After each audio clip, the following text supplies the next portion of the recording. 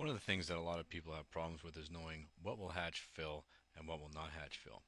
In this example, we will show you how to take two objects and fill the outside object but not the inside object. Again, let's start with something simple. On the screen, I have drawn a box and a line of text, which is a TrueType Arial font. One note: to see the Arial font without a black fill, go to Line Group and make sure that Wireframe Bitmaps TrueTypes has a check mark beside it. Now select the box and the text.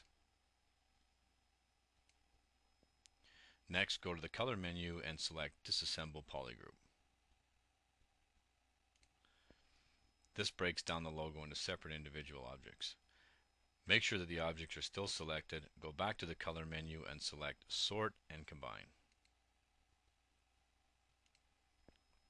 This combines the images. Sorting the image will engrave the image from left to right. Now go to Font and then Hatch Fill. You will notice that the image is filled in the box but not in the text.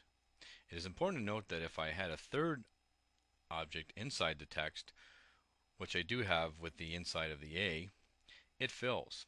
So as we move in on a logo, the first object fills, the second does not, the third does, the fourth would not, and etc. Done.